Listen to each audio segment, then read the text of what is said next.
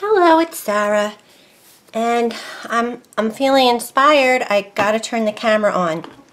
I'm gonna cover a paper mache box with some clay, polymer clay, and I've been playing with this idea for a couple days. I'm gonna do it in a steampunk style. So I've realized that I hadn't really done like an Altoid tin or a box covered with a steampunk polymer clay theme. Like I have this for inspiration right here. This is like assemblage, right? This is I actually have that out here. A cogs and wheels. I just embossed some tape. Ooh. And then you just stack a bunch of all types of steampunky stuff in there, right? So I have Steampunkery. This is a polymer clay projects guide by Christy Friesen. I've made a few of those. Here, anywho, this is going to be kind of along those lines, but let me just start. And to cover this box, I'm going to use black, and I'm just going to do the lid first. Because you don't really need to worry about the bottom right now. I want the lid is the focal point. So I think I'm going to need a little bit more clay. And I believe this is Primo. I'm not positive. I have a little more here. And I use scraps. I am kind of going through this use what you have thing. So I just went through my stash. For the past couple days, I've been playing with this idea. I'm going to go down. Now, I have a pasta machine, right? It's not really for pasta, but they sell it in the clay aisle. And let's see. This is a number. This is kind of the thinnest, which I think is going to be too thin, because I'm going to stack other pieces on top. I think I'm going to go up a little bit more. I mean, like thicker. I'm going to go a little thicker. I don't think all pasta machines are the same when it comes to what number you set it on. So this is kind of like, I would say, the second. Looks like it's number 7, and it goes up to 9. So I don't know if that helps you out. And then I'm going to put a little glue. Actually, should I texture it first? I want to add a little texture, and I was thinking stars. I kind of still am, because what I'm thinking is I'm going to do something like this. And these are just my samples, but a moon and a sun. I might butt that right up against the side. I'm not sure. So I think I do want a texture. I know I have a texture like plate for stars. Now, what I'll say about this is steampunk is industrial chic, kind of, it's a made up thing, kind of like, here, I know I had a stars one. I'm going to poke them in though. I think I want to poke them in, because I could poke them out, but I'm going to poke them in. It's kind of based on, let's see, I have a magazine. This is like a coloring book. So it's Victorian meets Industrial Revolution type thing. And people go to like cosplay fairs. It's top hats. It's anything like cogs and wheels and buckles and leather and corsets, things like that, goggles. So you can really put your own spin on it. This is going to be cosmic steampunk. I just named it because I'm going to make it kind of the moon and the sun and the stars, and I think I'm going to put it on here first, and then I'll cut it around. And I'm just going to use regular white glue because I don't think I have any liquid Sculpey at the moment. And I'm not that familiar with liquid Sculpey and how it works. Uh-oh. Looks like there's some blue in there, which that won't matter. I don't know if it's clay. I mean, I would imagine it is clay. But I know that white glue works. Haven't used it in a while, guys, as you know. Well, some of you know. I've been a little bit missing in action, MIA, right? As far as crafting goes. But my house is cleaner than ever. And I'm supposed to be exercising right now. So this is an exercise day. And I just brought my coffee in here and I was like, And all of a sudden, it just came to me. And I thought, well, I can go tonight or I can go, you know, I'll get it in. And even if I don't, it'll be worth it because this is exciting. All right, so a little bit of white glue, and then I'm just going to center my stars. Now, polymer clay needs to be baked in the oven, for those of you who don't know, and I should have kind of made sure there's no bubbles underneath before I place it down. I really haven't struggled with bubbles when I've baked. It's been okay. I mean, like, it hasn't caused, I've burnt clay before, but bubbles haven't been my issue. So I am giving it some pressure. I don't want to press out the stars. And I'm going to cut around this with an X-Acto blade. And then I'll put the edges, the sides on with a different piece of clay. I think it'll just be neater. That being said, you never know. Live YouTube. Let's see if I can pick this up. This is probably not a good idea. There we go.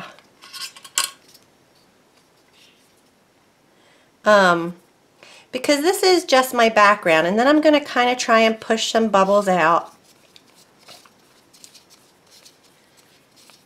This is just the background, because what I'm going to do, I'm going to grab some silver clay and some gold clay, or bronze, or maybe even yellow, but these were just my kind of prototypes. I was thinking about it. So I'm going to press around the edge and just get it to, I'm not a professional, but I've had some experience with this. I have covered paper mache before, so like I said, you're going to bake it. It's only a 275 degrees oven, so it's not like it's going to burn, but you shouldn't put anything in there like that's going to just melt super easy. Some plastics are okay in there, but not all, so it is a little risky. So if you want to put plastic in there, like, see, here's a mirror. This is a little mirror. That'll be fine. Glass, beads, wire. See, I'm thinking about putting some wire.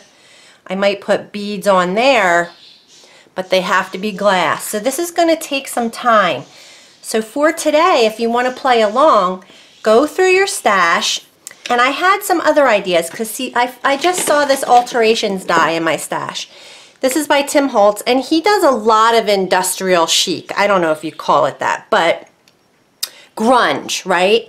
And so all of those things are fine for this type of project that I'm doing. This heart just inspired me. I thought, okay, I could just do a heart with wings and, you know, really just steampunk it up. And by steampunk, I mean, like, I have all this stuff. I went through my stash and grabbed lots of metal, gears and cogs and wings and keys and clocks, anything industrial, but, you know, then again, put your own spin on it.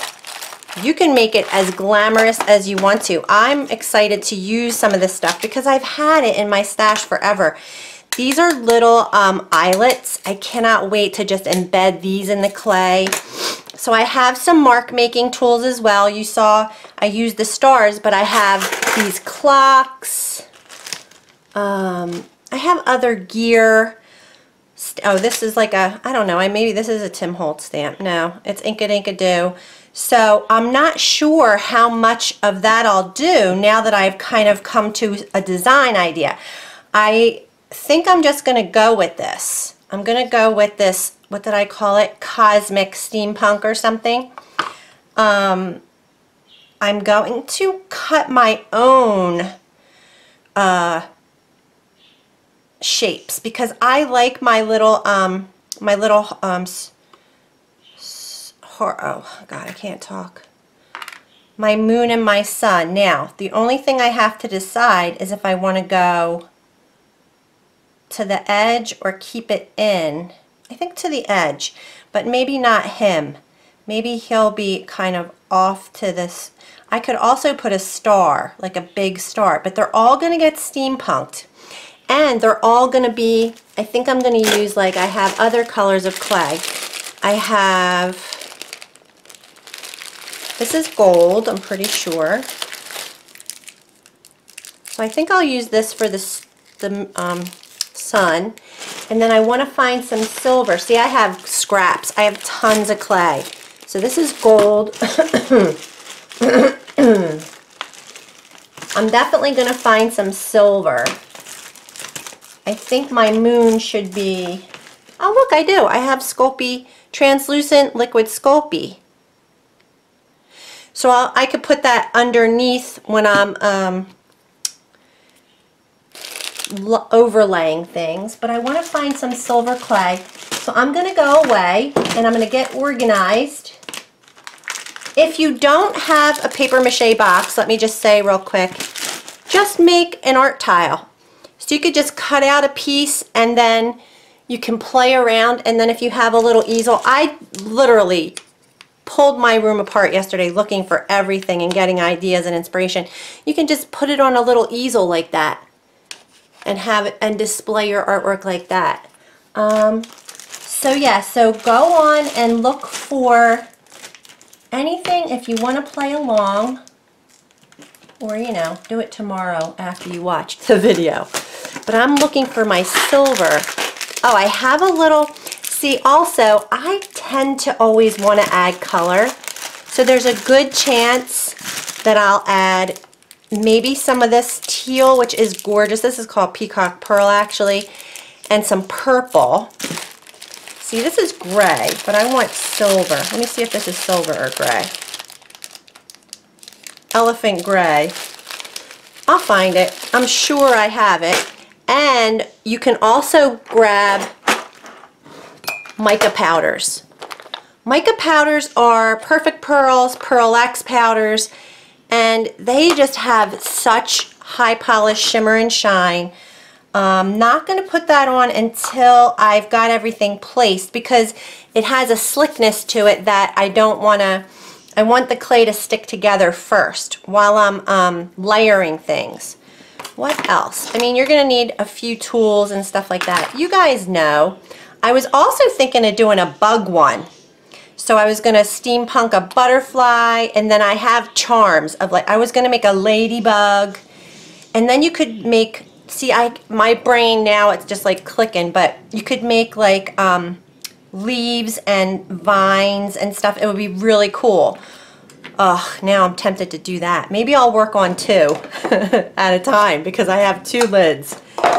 And then this background, I think I would do, well, I'd have to do it like either, I think black, I always go to black because the mica powders just pop on black so well. So if I, maybe if I did the background black, I could put like a blue mica powder over it to represent sky. I'll probably do that on this one as well. Maybe this one will be more like a sky blue and this will be a night sky color. But I think I'm going to do it. I have a lot of these texture things that have like, let's see if I have one that's more like viney. I have wood grain, snowflakes, stripes, let's see, waves.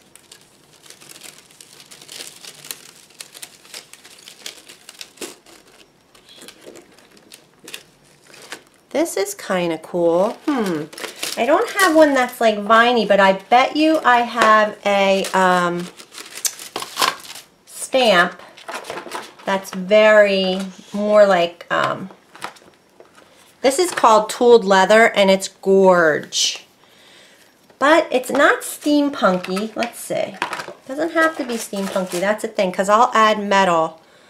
I definitely have like a big stamp that's like a background stamp that's kind of like all, like this would be cool. Alright, so I am going to figure out, just words would be cool. I could just put a bunch of different stuff. That might be an idea. And I'm going to go away and figure out what I'm doing. Gather up, get ready to go, and then I'm going to play with clay. So I will be back. Alright, I just covered this lid. I'm going to use this Tim Holtz, I don't know what it's called, but it's something that I've had in my stash. And I just think it has kind of a garden theme. And here's the thing, I may end up covering all of this, so don't worry about it. It's just background texture, but I'm giving some pressure. There'll be, I like it because it has these like kind of hole looking things and vines, so that's it.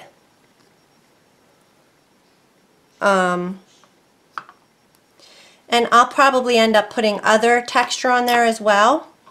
So those are my two backgrounds. This one's going to be for a butterfly, and I'm going to put that aside. I had this one too that I like that has kind of like hearts and swirls. Let me see what this looks like. I think it's enough, but yeah, I'm not going to do it. I'm a more is more girl. Alright, so this is my stars one. So I want to create, oh damn it, I'm so excited to get started. I keep turning the camera on. I thought I was going to do my moon with silver, but then I found some white pearl, and I think I'm going to use the white pearl because I can put silver mica powder on the white pearl. So you need to condition the clay. This hasn't been used in a long time. Well, a couple months. So first I just get it moving into a shape that I can fit in my pasta machine. I have black on my hand, so this is glue. I have glue. I think glue squished out when I put the other top on, and now it's stuck to my hands, and my baby wipes are not wet. They're it's the bottom of the barrel here. Yeah, they're pretty dry. So I should go wash my hands. Anyway, so I'm going to put this in the pasta machine a few times. Like, just keep folding it, run it through. And this conditions the clay. It just moves the polymers around inside the clay. And so it becomes pliable or malleable, whatever you want to say. And I just needed enough to make a little moon. I want to keep it on the thin side because, like I said, this is the same width that I used for the top of the box because I'm going to be layering. I don't want to have to bake it for too long.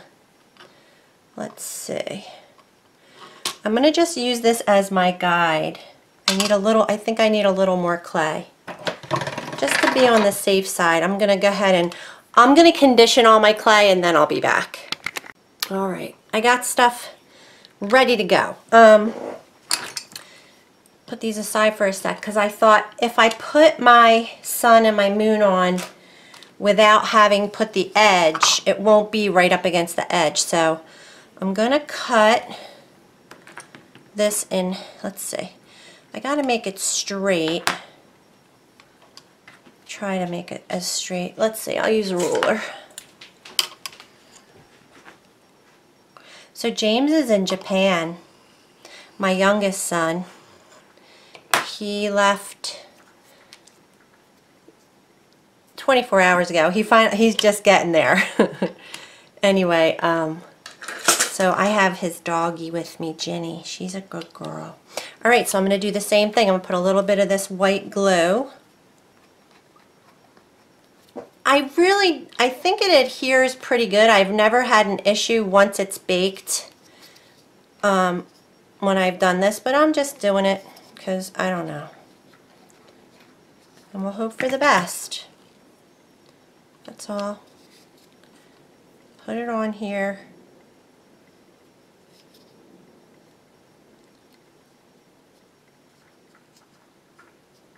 Can you see what I'm doing? It's black, so it's not really showing up, I'm sure.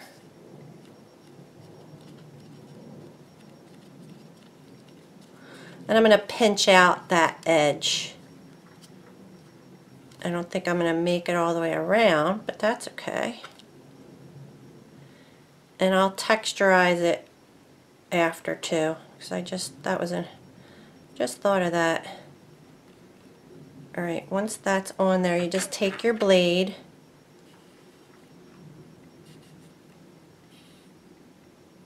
and try and just kind of run the blade along.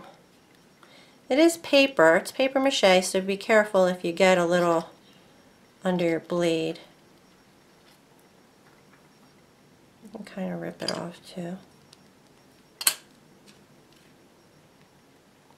And I'm just going to pinch the top. So this isn't going to be very professional looking, I don't think. But once I've added all of my cool steampunky stuff, who knows? I mean, my work tends to be pretty neat looking, so I'm not too worried about it. But if you are, you know, if you're a sloppier worker, maybe just watch it. I don't know.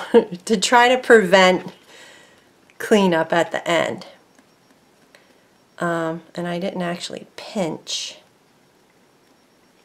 But I think it's for me as far as I know. I don't know what'll become of this box.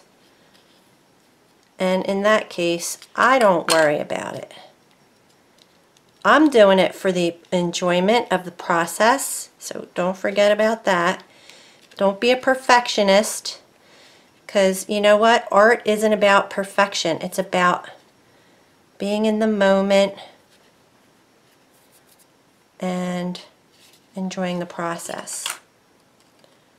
So let's see, I need a little more glue probably. And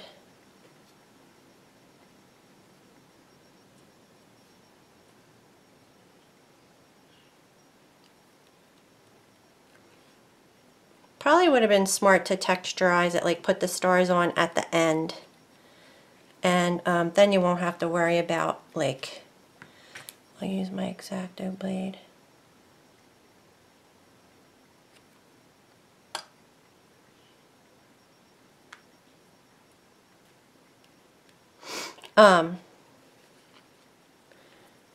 Pressing the, so I go over the other side a little bit, and that way it's like a perfect match. Except it's glued down. And didn't I just say don't be perfect? I just try to do the best I can. Just do the best you can. And don't sweat the small stuff, right? There's a reason these are sayings. There really is. Those sayings, they are there for a reason. All right. I just figured I might as well get that done, and then we can get to the fun part. So that's all I'm going to do. And just before I bake it, too, just make sure everything's just how you want it, because once you bake it, you can't fix it. But before you bake it, you can. You can rub, like there are tools, like if I took my and just roll it over the edge a little, it'll kind of calm that joint down a little, or blend it in. And if I did clay more, I would work through all these little kinks and have more direct answers and reasons for you guys. But I'm just an amateur. I like to play and I like to create most of all. So I don't get I don't continue too much with one thing, because once I've done it for a while, I kind of get bored and I need to move on to something new. So that's what you get with me. You're going to get a lot of different, jack of all trades, master of none. That's me. All right. That is done. I'm not in love with some of these lines, but like I said, I'm going to put my moon down and my sun, and then we'll see what needs to be done. Where is that texture sheet with the stars on it? Because I feel like I want to do that too before, here it is, before I, so I'm just going to try this. I think I could probably just press on the inside of it, yep, and just roll it along.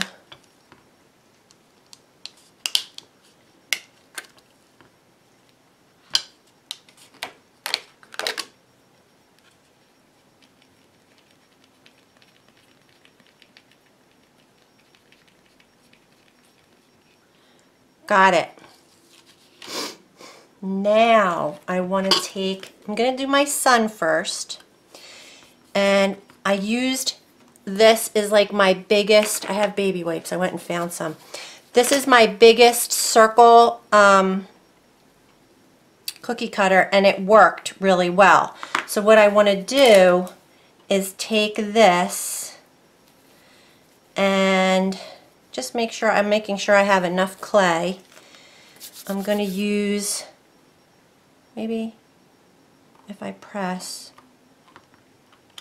yay. So I'm going to use this as my guide for the outside edge. I already think I messed that up though.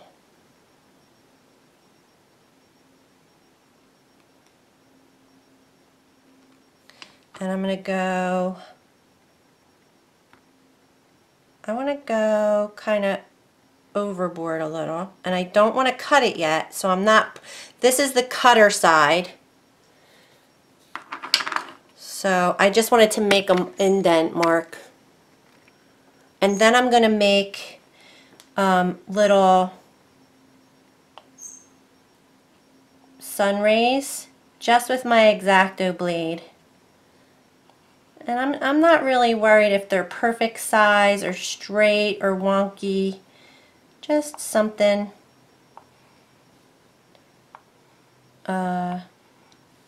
sunshiny. Sorry, I can't talk and create evidently.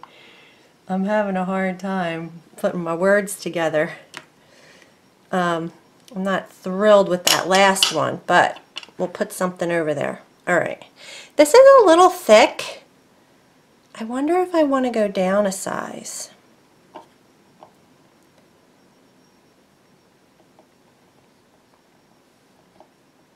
And I'm not crazy about this little part, but then for my moon, so I think I'll do it off camera where I can really focus, and I'll show you what, okay, so then for the, and I'll come back at the end, but that's basically what you want to do. And then for the moon, I'm going to use this as my, where'd it go? This is just my shape, my size. I like the size of this, but I'm going to change the face a little bit, so I'm going to cut the face myself. So I just want the back for the size. And then I'm going to come in and do my own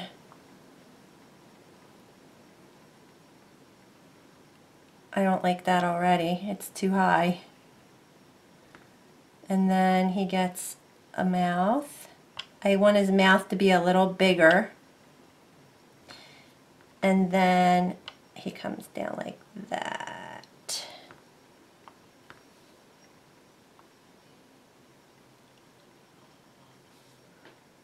And I made him wonky.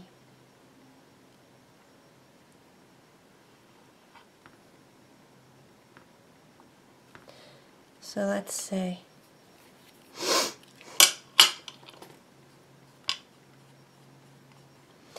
And the other thing is I should have texturized the clay first. This is my first go round. I just want to see if it's going to look right. I like it. Alright, so that's what it's going to kind of look like, but I'm going to go down, I'm going to do it again, and I'm going to go down a size with the clay, and I'm going to texturize it first, meaning I think I might do clocks and I have these like little gear, these things. Where are they? I have gears, these gears. Let's see what it looks like. If I just kind of go, it's not even like really showing up. I have these gears.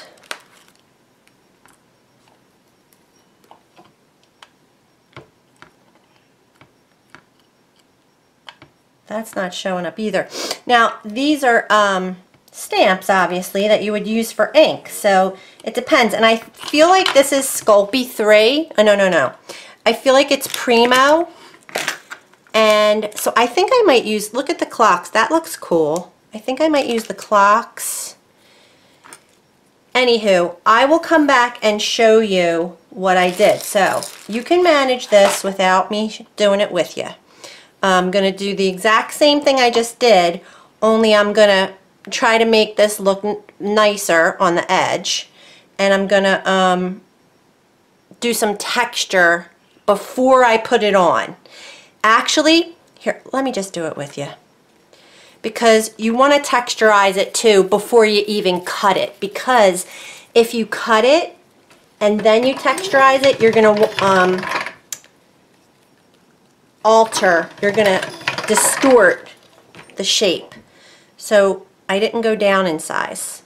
Maybe I shouldn't. This is kind of thin already. So now I'm on an 8. So it's not the thinnest, but it's pretty thin. I'm going to try it, and I'm just going to do clocks. Let me roll this on.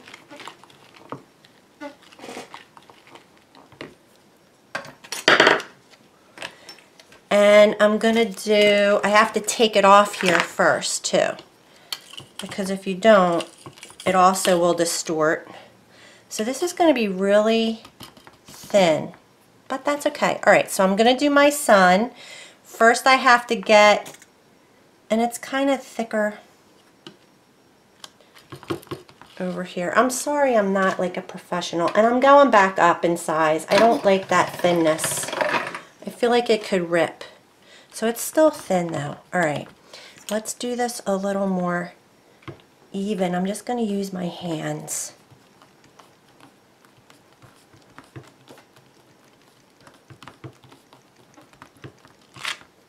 Alright, at least it's even.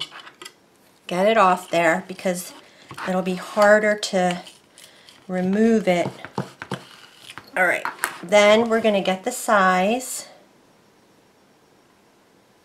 just by pressing here. Alright, I can see, and then this, I liked it kind of big, so I'm putting an indentation, a little too much. Then I'm going to cut like I did before. First I'm going to go around the outside so that I can see it better, and maybe you guys can too.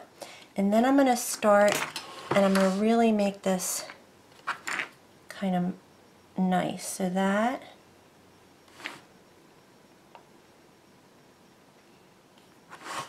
you know, it's not as easy as I say it is, but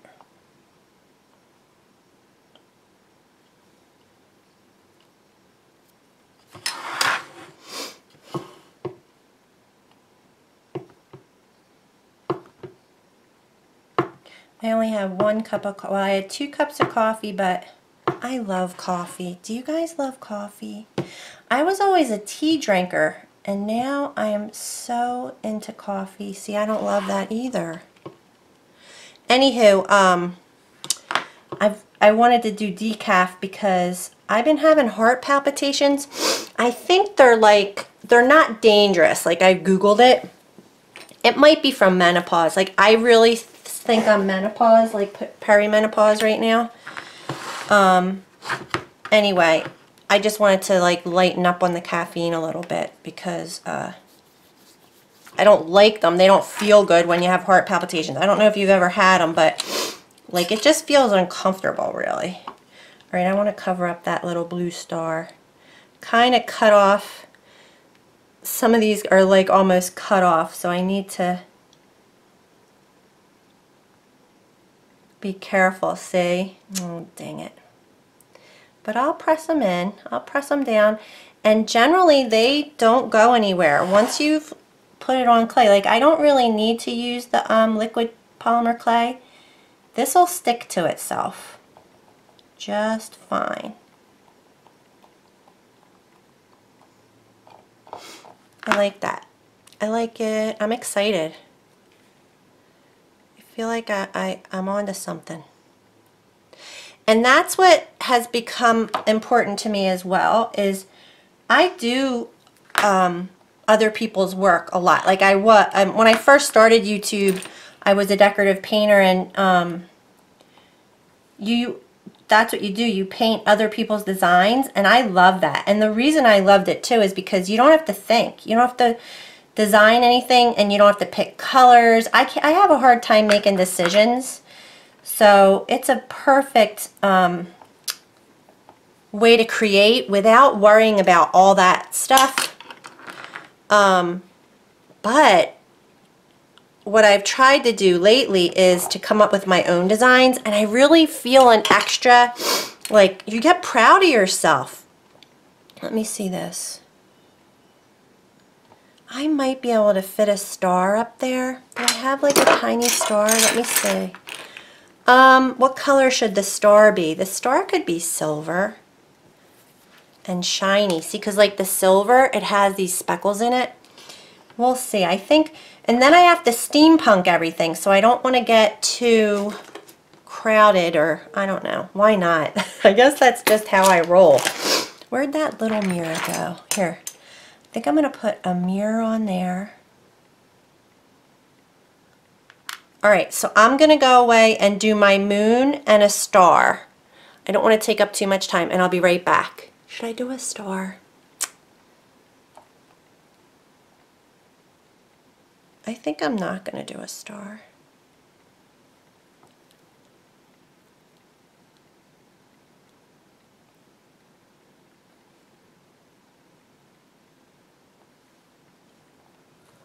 I don't even know where I have these tiny little, and I could cut my own star, but I'm sure